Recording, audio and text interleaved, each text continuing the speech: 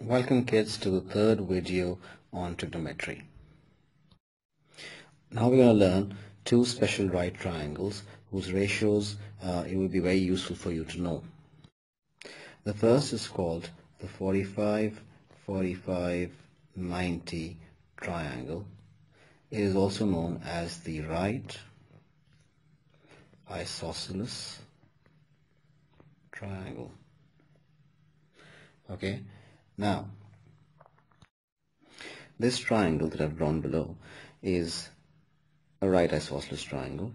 This angle is 90 and these two sides have the same length, and this angle is 45 and so is this angle. In a right isosceles triangle, the situation is very simple. Because these two sides have the same length, so basically if this has a length of 1, then this will also have a length of 1. And then the hypotenuse in that case will have a length of under root 2. So the ratio of sides in a 45-45-90 triangle, the ratio of sides is equal to 1 is to 1 is to under root 2. Now how do we apply this rule? That's quite simple. Let's assume that this side has a length of x. Then the base will also have a length of x, and the hypotenuse will have a length of x times under root 2. Okay? For example, this side has a length, let's say 8. Then the base will also have a length of 8, and the hypotenuse will have a length of 8 times under root 2. Okay, remember it's always x, x, and x times under root 2. Okay, now you should try out this other question.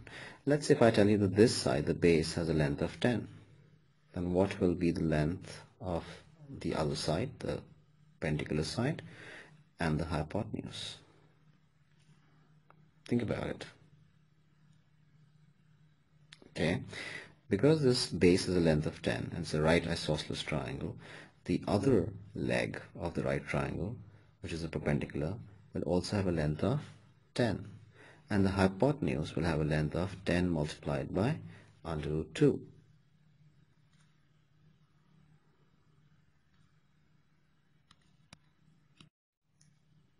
Now, what if I told you that the length of the hypotenuse was 7 times under root 2?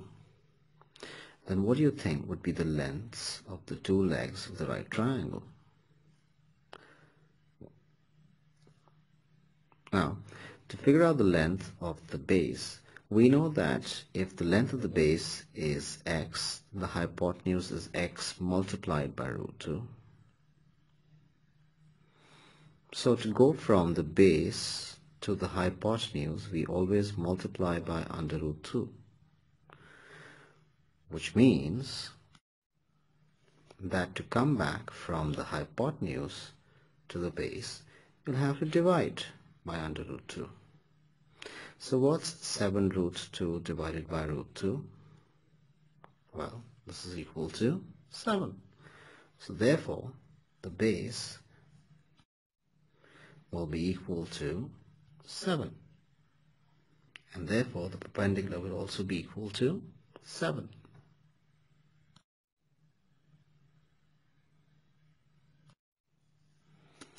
What if I told you that the hypotenuse has a length of 8 and you were asked to figure out the length of the base? How would you do this?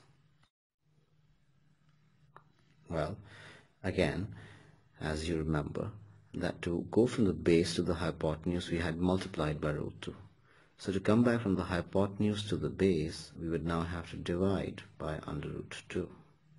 So the answer would be 8 divided by under root 2.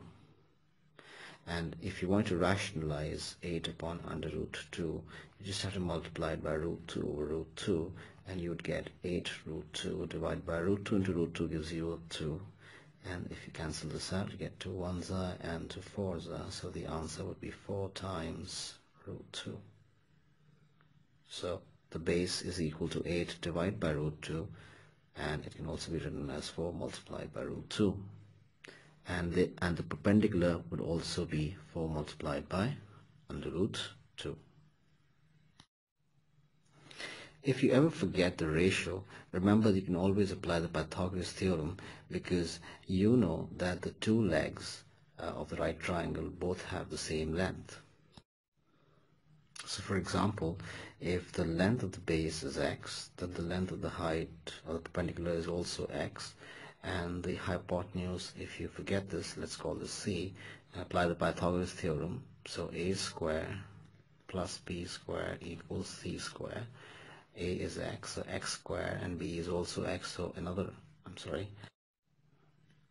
x square is equal to c square. X square plus x square becomes 2x square is equal to c square. So therefore c will be equal to under root of 2x square. X square can come outside of the square root like a simple x, but the 2 will stay inside the square root, so you get c is equal to x times root 2. And we remember that the ratio in a 45, 45, 90 triangle is always x is to x is to x under root 2. The next important special right triangle is known as the 30, 60, 90 triangle. As the name suggests, one of the angles is equal to 30 degrees, the second is equal to 60 degrees, and the third is equal to 90 degrees. Now in this particular triangle, the ratio of sides is as follows. The side opposite 30 degrees, which is this one, we assume that to have the smallest, this will always have the smallest length. Let's say that this has a length of 1. And the side opposite 90, which is the hypotenuse, will always be double of that. So that will always be equal to 2. Just remember that. In 30, 60, 90 triangle, if the side opposite 30 degrees has a length of 1, then the hypotenuse will always have a length of 2. And the side opposite 60 degrees will always have a length of under root 3. So in the 30, 60, 90 triangle, the ratio of sides is 1 is to root 3 is to 2. Or you can write this as x under root 3 and 2x. The easiest way of remembering this is to always make sure that you remember that the longest side, which is the hypotenuse, is twice of the shortest side. But this happens in only a 30, 60, 90 triangle. Okay? So let's try an example based on this idea. Okay? Let's say that the side opposite 30 degrees has a length of 6. Then what will be the length of the hypotenuse? Well, remember that the hypotenuse is always twice as long as the side opposite 30 degrees is. So therefore, it's going to have a length of 12. And what about the side opposite 60 degrees? This one. Remember that the side opposite 60 degrees is basically equal to under root 3 times the side opposite 30 degrees, which is the smaller side. So therefore, if this is 6, this has to be 6 multiplied by under root 3. Now let's say that I tell you that the hypotenuse has a length of 18. So what should be the length of the side opposite 30 degrees?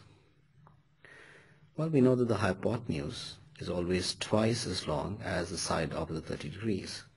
So therefore, if I were to divide the hypotenuse by 2, I'd get this length. So 18 upon 2 gives me 9. So that is the length of the side opposite the 30 degrees. And the side opposite 60 degrees, which is the base, that would be 9 times under root 3.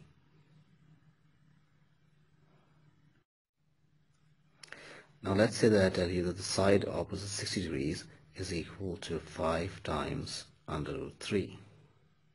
So what do you think this side, the perpendicular side, would be equal to? Now, you know that to go from here to here, we multiply by root 3. So in order to come back here, we will have to divide by root 3. So if I divide 5 under root 3 by under root 3, I'd get a 5. So then this would be equal to 5. And if I know that the shortest side is 5, the longest side would be twice of 5. So that's going to be 5 times 2, that is 10. Now go ahead and try the following question. Let's say that the side opposite 60 degrees is equal to 15 times under root 3. I want you to now figure out the lengths of these two sides. So the answer is, if this is 15 under root 3, this has to be 15 under root 3 divided by under root 3, and that gives you 15. So this here is 15. And if the smallest side is 15, the longest side will be twice of that, so that has to be 30. I hope these special right triangles are clear to you. See you in the next video.